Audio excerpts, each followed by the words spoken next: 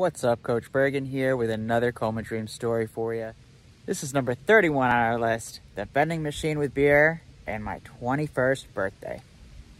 So, when I was in the coma, I had this dream that blended with reality a little bit here and there.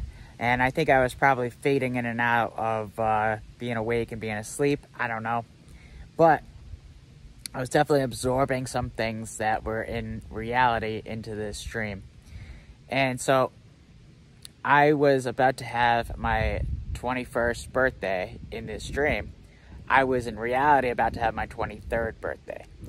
And so in this dream, because it was going to be my 21st birthday, I was going to get a vending machine that had all kinds of beer in it. And it was going to be a huge party.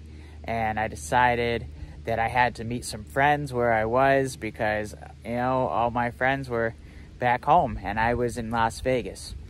And so I went and I met this girl and I had told her, that it was my birthday and bring, some friends and da-da-da-da, huge party. And, it became this whole thing where, I think I've told the story before where, my coma wife, and her friend, which was this girl I talked to for the party dream, was my coma wife.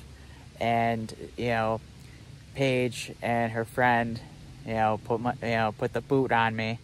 And, Paige and her friend put the boot on me and had me tied to the bed and da-da-da-da-da, took the picture, So some of these dreams kind of blend in and out together. But yeah, so I don't know. I don't drink in real life, at least not anymore. And after the coma, I didn't really, drink that much either. But I didn't really drink much before then. So, I don't know.